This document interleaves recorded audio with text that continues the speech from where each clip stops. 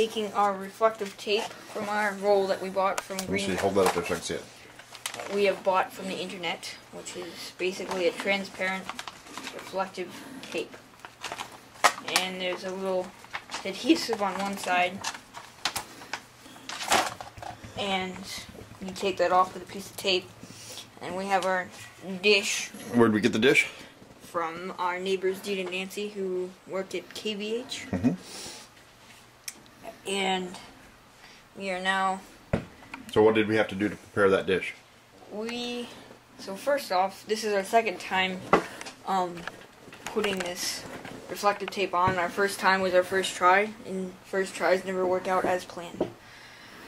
So what did we do to prep the dish? But what we did to prep the dish is that we took a sander with some fine grit sandpaper. We sanded off the original paint, which was not helpful, and then we got it all sanded out so it was just bare metal. Then we took black gloss paint, spray paint.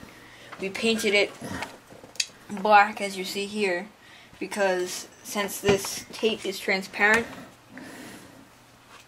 it will go through and we will lose some light through the transparent tape going onto or just bare metal.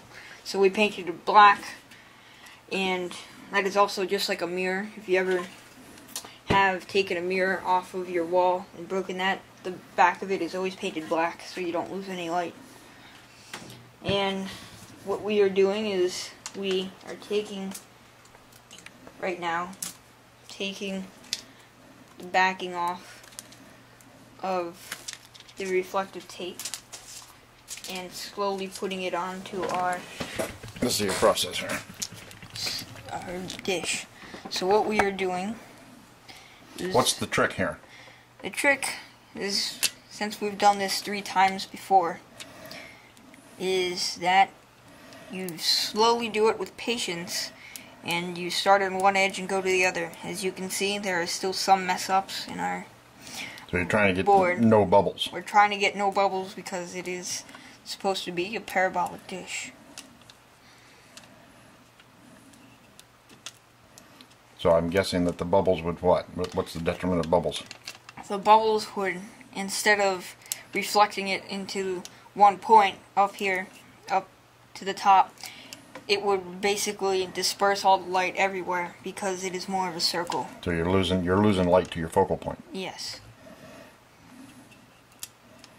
That looks like a very fun project. Are you having fun doing this? After 3 times, not really.